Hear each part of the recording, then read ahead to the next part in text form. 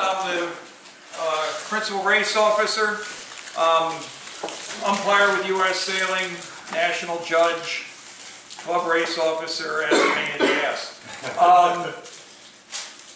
Our goal today is to run 7 races. They'll be a bit longer than the usual that we run for winter sailing. And we're probably going to go down into the cove over here. So after the last race, when you're really not up for doing the hard stretch hike back in, it should be more of a reach coming back to the beach. Okay, our goal is to have our first start at noon.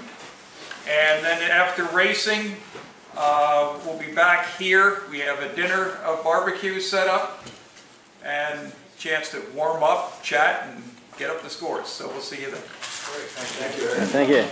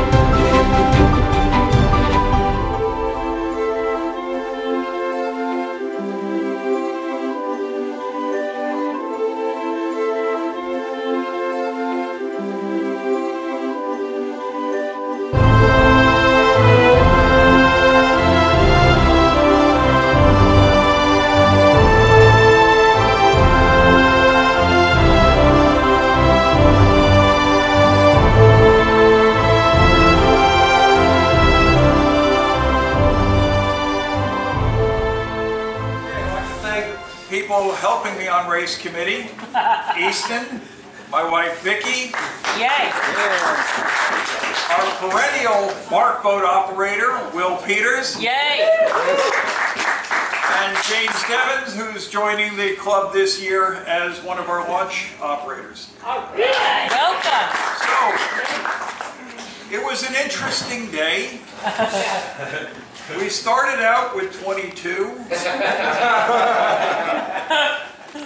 And Darwinism connected up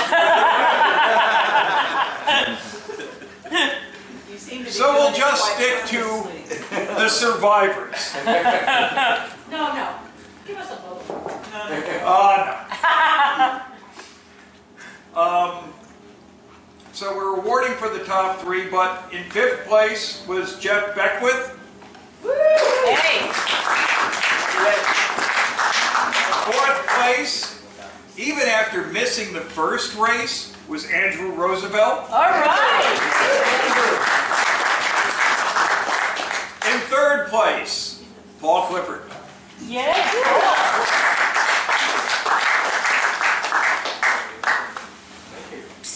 Congratulations, Paul. Thanks very much.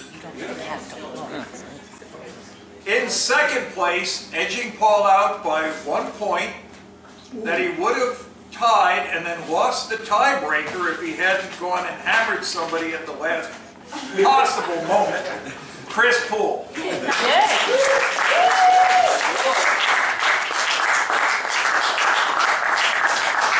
Well done. In 1st place, winning by 10 points. Whoa! And sailing downwind, probably surfing 10% more than anybody else, Lawrence McGrath.